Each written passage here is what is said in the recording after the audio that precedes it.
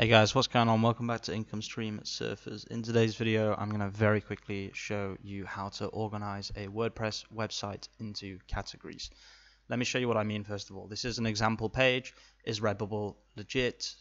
And I've recently just changed this so it just says Redbubble questions, and the idea is to answer Redbubble questions on different pages. Okay, so this uses the page system on Redbubble. If I open this page here, you'll see that the URL is Redbubble questions. This is the parent page. Okay, so if you really want to organize it, you can put the parent pages here. So let's write parent pages, and then you can put all of the pages that you're going to put here if you want to make a full content plan.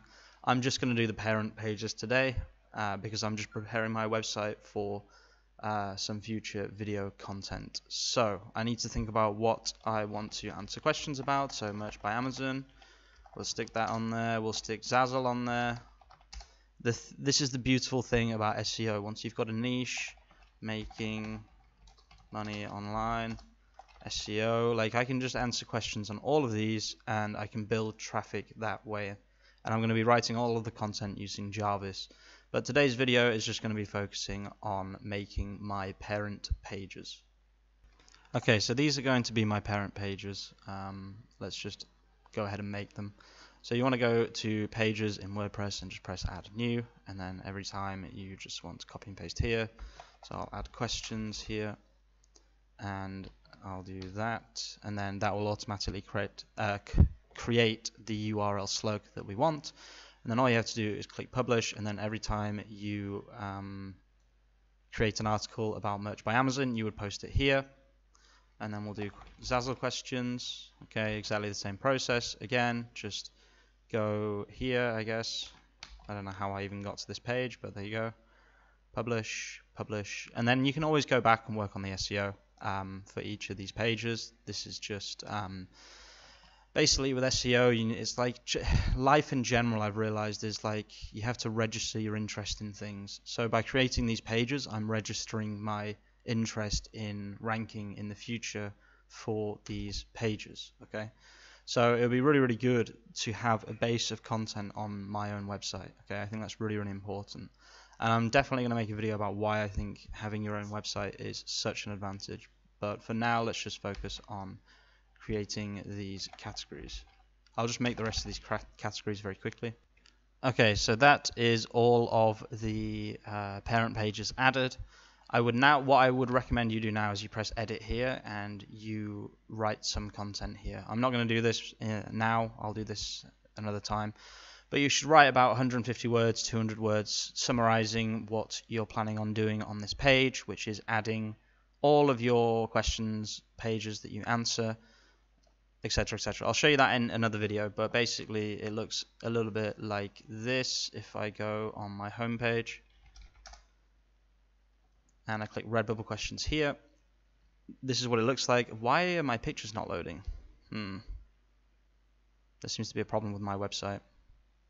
I'll have to find out what the hell is going on another time, but for some reason the pictures aren't loading. But yeah, it looks like this, and it'll just be all of these questions together, which is really nice SEO on its own, and then eventually all of these pages will also be indexed, which is the plan. Okay, so before you do anything else, you should write a little bit of content here, and then what you can do is you can add it to your menu. So if I go on appearance and click on menu.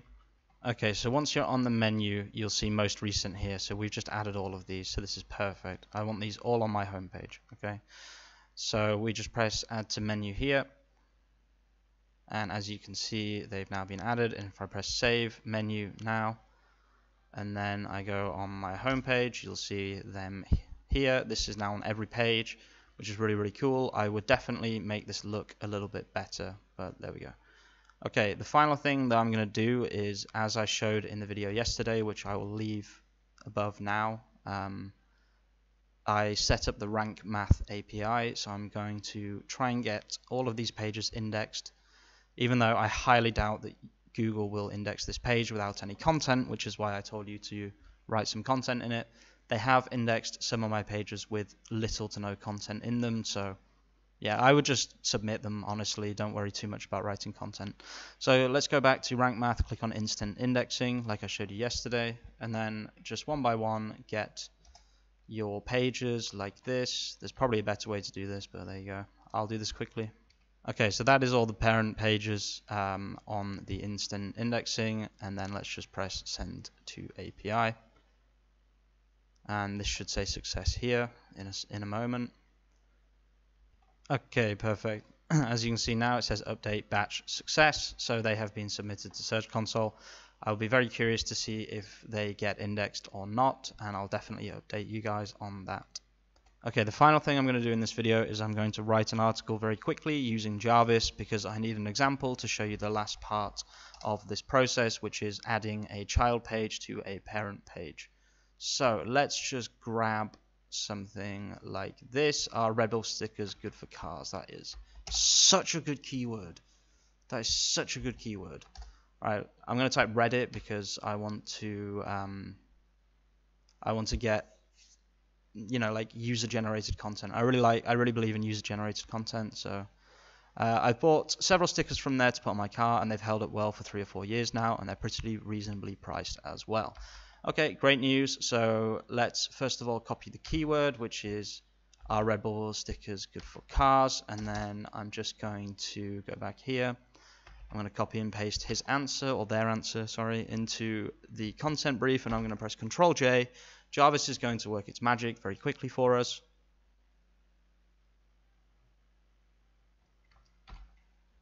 Okay, let's press Control J again, just to create a bit more content. Let's see what Jarvis comes up with.